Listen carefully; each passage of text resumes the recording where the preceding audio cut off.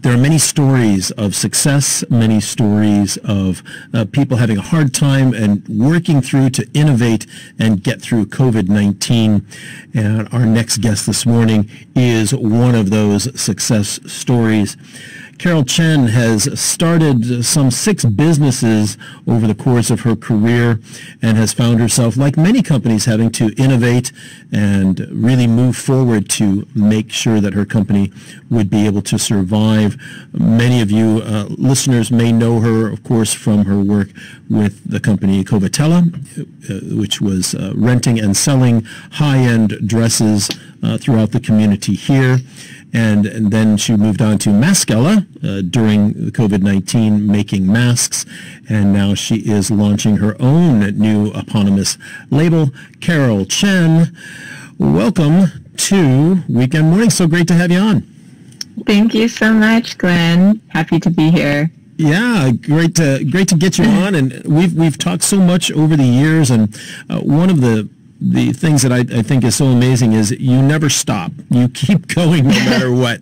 No matter what's put in front of you, you either go through it, around it, over it, or underneath it. Tell us what this past year has been like for you.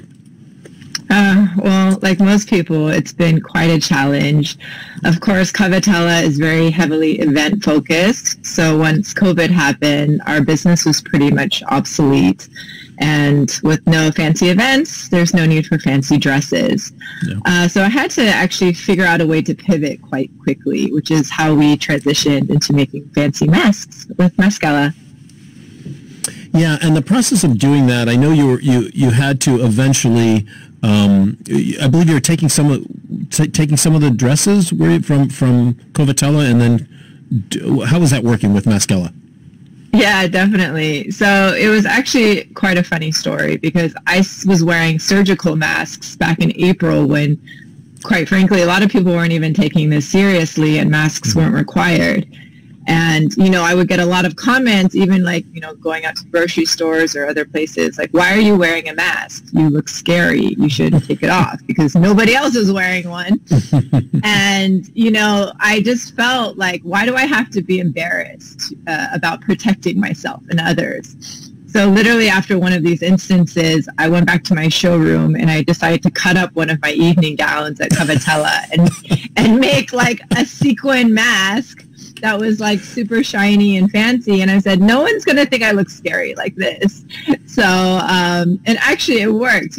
I posted it on my social media and just to get some responses, and people thought I looked fabulous and nobody said I looked scary again. So I just kind of ran with it. And actually that was only a couple days before Circuit Breaker happened. So I literally brought a ton of dresses back to my apartment, and I was buying up all these fabrics in the 4 days, and I literally launched Maskella out of my bedroom, just cutting up all my dresses because they weren't being used anyway, and all the fabric stores were closed by then.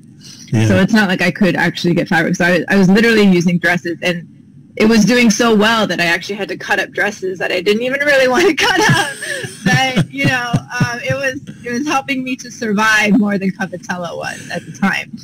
And talk about upcycling, huh? I mean, that's really wow.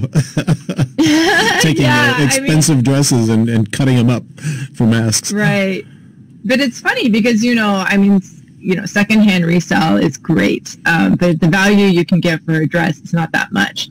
But then, having a unique product and something that's differentiated in the market is very valuable. We were one of the first ones to do designer masks. So, it's been crazy. Within the first month, we were already shipping hundreds around the world to different countries. We've already shipped to I think 15 different countries. And when I actually looked yesterday at the list of countries that have gone to our website, I think it's over 90 countries have been browsed, and I'm like, how did people in Zimbabwe find us? That's so crazy. But it's been an incredible ride. I never would have thought that, quite frankly, this business would do better than my last business.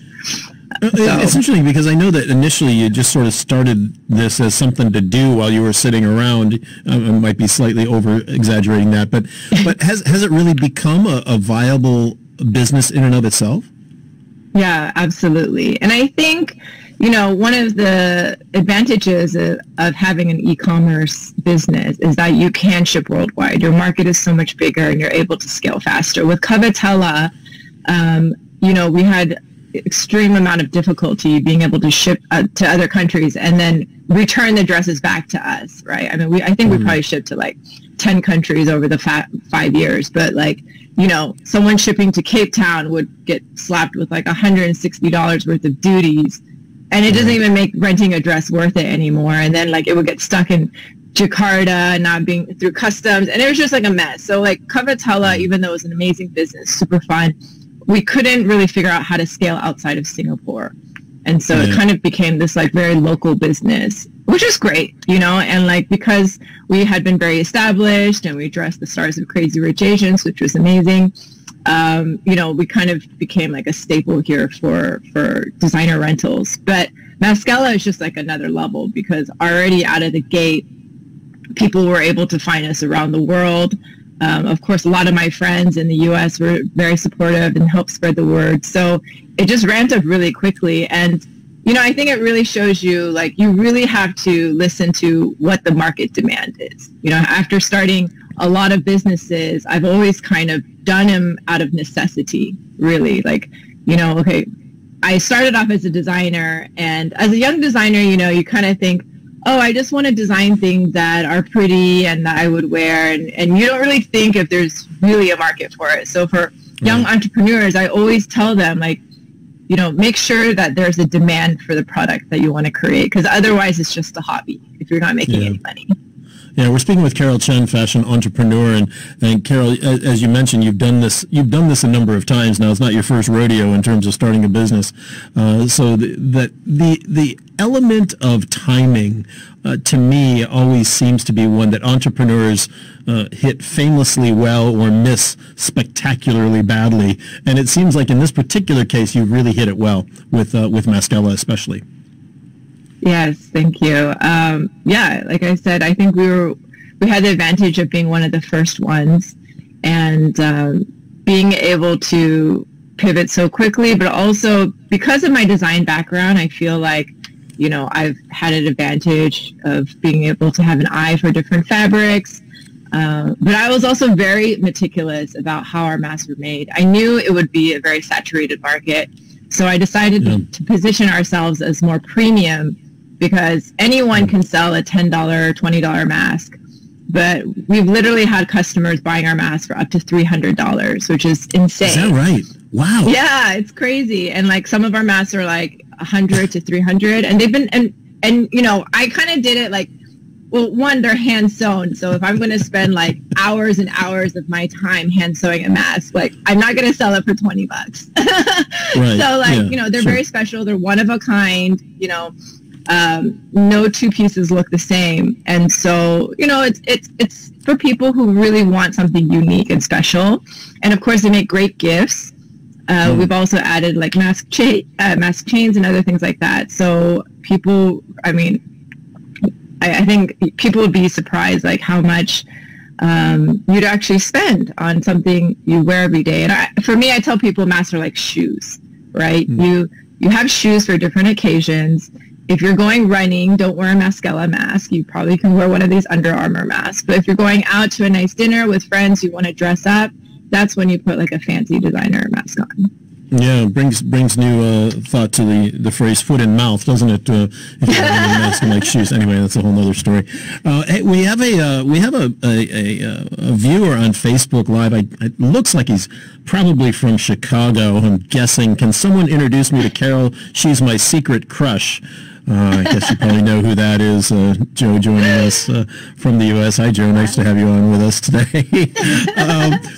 Carol, with the pleasure of Maskella also came, a certain amount of pain of having to close down Covetella, which was really your baby for years now, and you worked so hard to get that up and going. You had a beautiful studio and, lots and lots, hundreds of dresses and all of that. Tell us about the process you had to go through of winding down a business that was so close to you, because many people, probably even some listening today, have either had to go through that experience or maybe in that experience right now. Yeah, no, absolutely. I mean, it definitely helped that I've had to close multiple businesses in the past. I had a fashion brand in LA that essentially went bankrupt. I had an MMA brand in Hong Kong that didn't work out.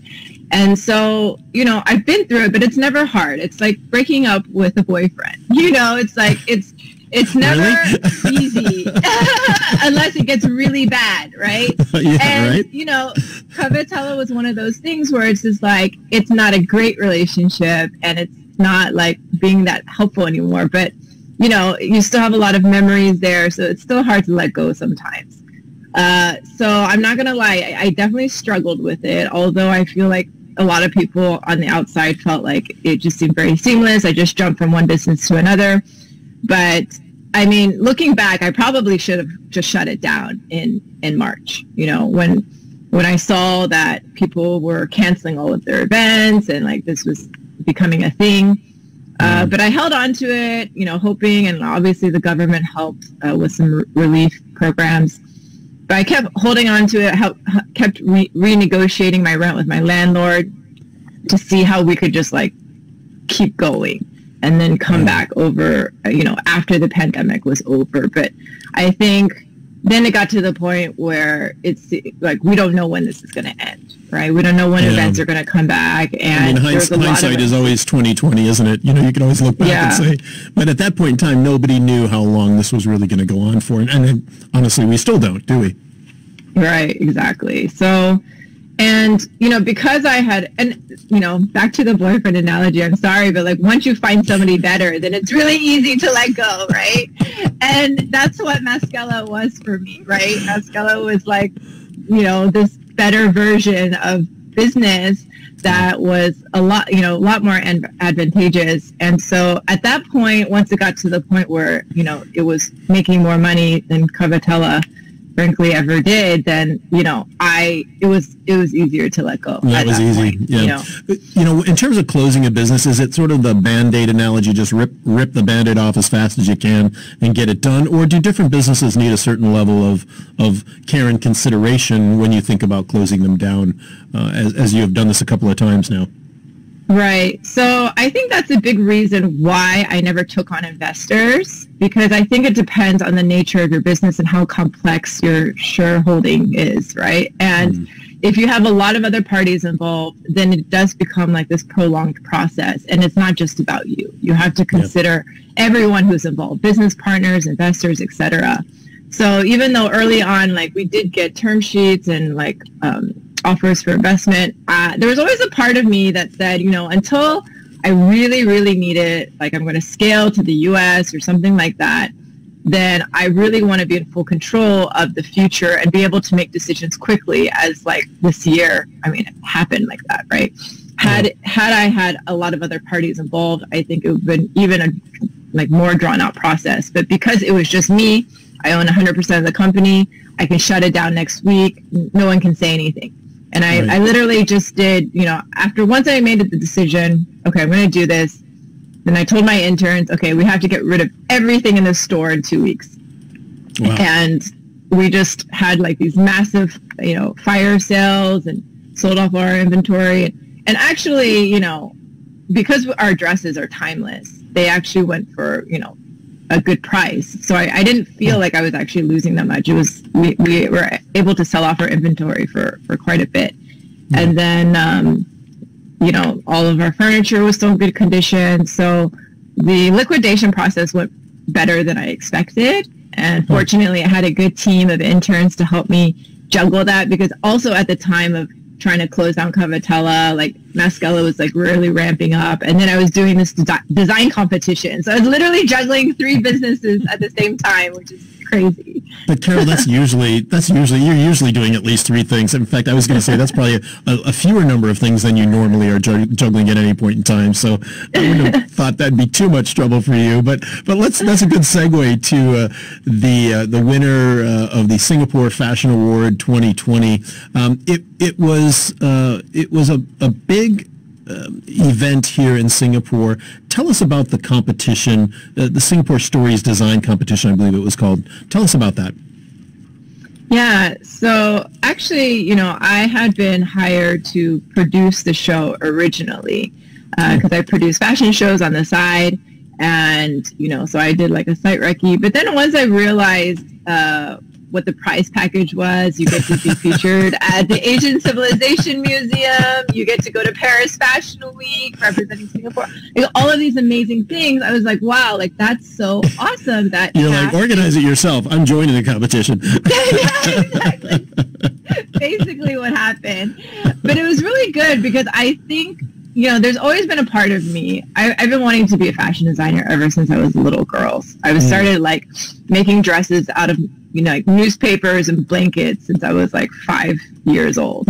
And then I eventually got my fashion design degree. And I think a lot of people in Singapore don't know that I was trained as a fashion designer and that was like my life. Over here I'm more as just like a businesswoman, entrepreneur. But, back in the US, I was a designer. So I always kind of wanted to go back to that eventually, but I just felt like the timing was never right. And, part of it is scary, launching your own brand, especially one that's tied to your own name, of course. Is quite hard, because especially when you name it after yourself, you're like, wow, this is such a representation of who I am. And it just adds so much pressure that I almost You can't mess it up, right? You cannot mess it up. Exactly. So I'm like, oh my God. So I kept pushing it off. But once this competition came around, I was like, and then obviously COVID was happening. I wasn't sure how Mescala was doing. Cavatello was on the decline. So I was like, why not? Better time than ever. I don't really have that much to do, so I thought.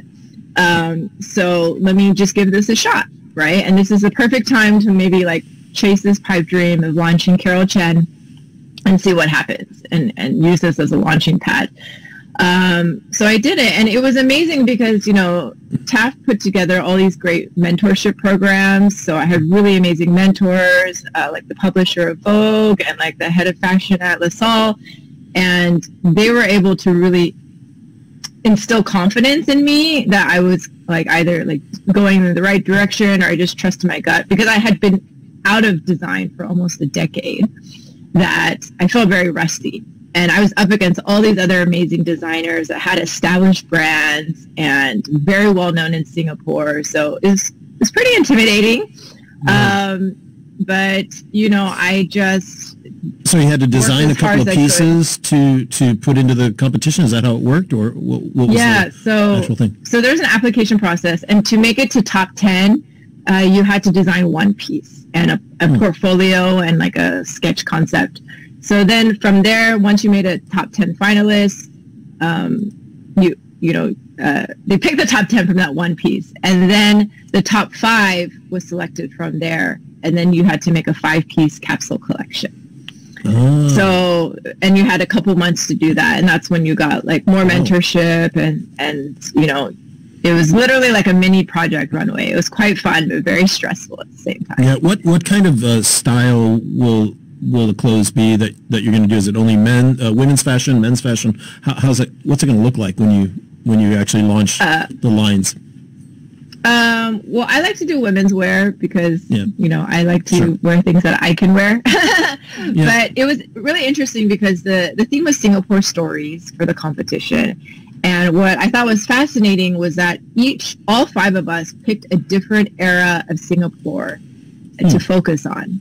Some of them picked, like her grandparents migrated to Singapore as like one of the early immigrants, and she focused on that. Another one was about like,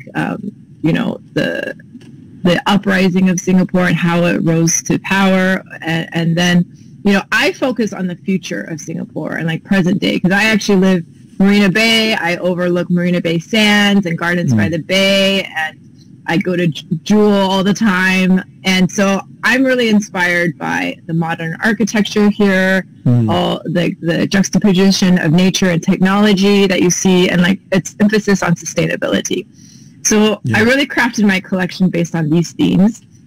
And so I used like pretty innovative fabrics that looked like laser cut. I also 3D printed some of my own accessories. I used very unconventional fabrics to kind of like mimic the crystal clouds made of metal. And then I upcycled fabric. So I actually literally took one of my Indian dresses that I had designed for this wedding, And I cut it all up. And my friends thought I was crazy because I had spent, I don't know, probably $4,000 on this Indian gown. And I was just like literally taking scissors to it, just like chopping it up into pieces so I could upcycle the fabric. And, you know, from that one dress, I was able to like use the fabric across like 5 different pieces. And, you know, it turned out amazing. And I was really happy with it. So what's next now for Carol Chen, the brand? The clothing brand? So we will have the opportunity to show at Paris Fashion Week next October. So for that, I'll be designing a full collection of more pieces in order to like fully launch. And in the meantime, I'll probably also still focus on Mascella because again, you know, I am an entrepreneur first and foremost, and you know, you need money to eat, and like that's what's paying the bills right now. So while the pandemic is happening, and it's really, you know, I get emails almost every day of customers saying how, you know, how grateful they are that we have created beautiful masks to help them with this time. You know, they say, you know, COVID is a terrible time, but because of your beautiful masks, it makes it so much easier. And I still am able to feel stylish and beautiful when I go out, even though I have to cover half my face. And so I love hearing stories like that because it is a really hard time for everybody. And just, you know, adding that special sparkle and like being able to like make it a little bit more lighthearted situation is really great. So that's very much what you heard though when you had Covetella as well, right? I mean, there's really this idea of, you know, women that wanted to go out to a special event, a special evening occasion, and you really enjoyed helping them to feel good about doing that, as I recall from years gone by. Yeah, absolutely. Because when I first came here, I realized everything's so expensive here, especially when it comes to designer clothes. And it didn't seem right that like unless you spend $1,000 on a dress, you can't look beautiful, right? And so we really did create this like complete styling destination because a lot of women also don't know how to piece things together. So we offer like shoes, jewelry, bags, the whole Cinderella experience to help them look beautiful. And you know, now that events are gone, we try to like, you know, transition that energy into like just, you know, making them feel beautiful with our masks. So you go from that to cutting up $4,000 dresses. Interesting. You really are on a journey, aren't you? Yeah, just whatever it takes. Whatever it takes, exactly. That could be your new motto, I think. Whatever it takes. Carol Chen, thank you so much for being with us today on the show. From Covetella to Mascella to now Carol Chen, the brand. Congratulations on the latest endeavor. I hope it goes well for you. Thank you so much, Glenn. It's been a pleasure.